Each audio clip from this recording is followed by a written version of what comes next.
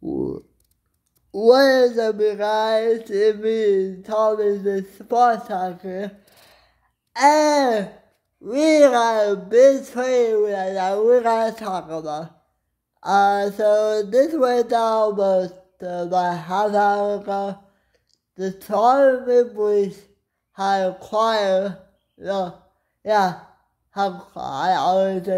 the Columbus Blue Jackets had traded Nick foligno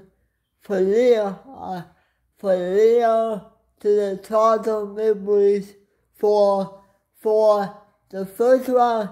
It's a huge trade involved with three teams: Toronto, Columbus, and San Jose Sharks.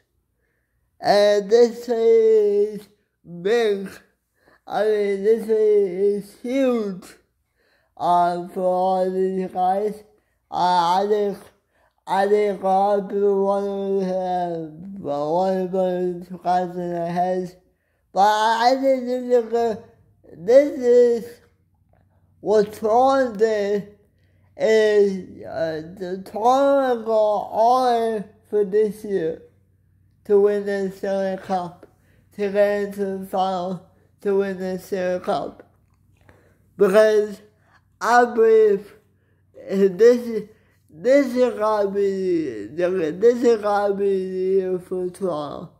Because we don't know what's gonna happen next year or year after.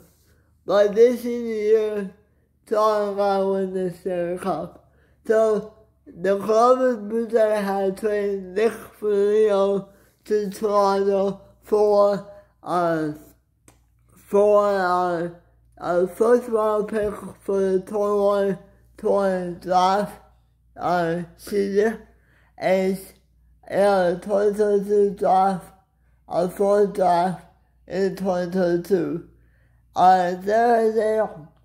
They got in, they traded him to Steven, I can't remember his name, Steven, I can't remember his name, but they traded player, and they get 25% of the salary of Nick foligno.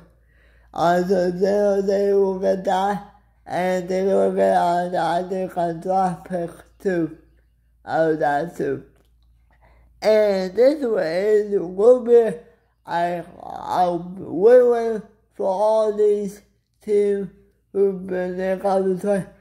This means that Toronto will go all in for this year for the Stanley Cup. It has been a long time since Toronto won the Stanley Cup. It has been over 50 years. Yes, 50 years.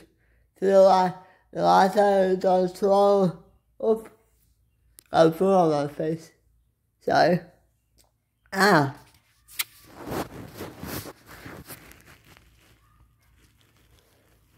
we go. There we go. So Tom, is a big trade.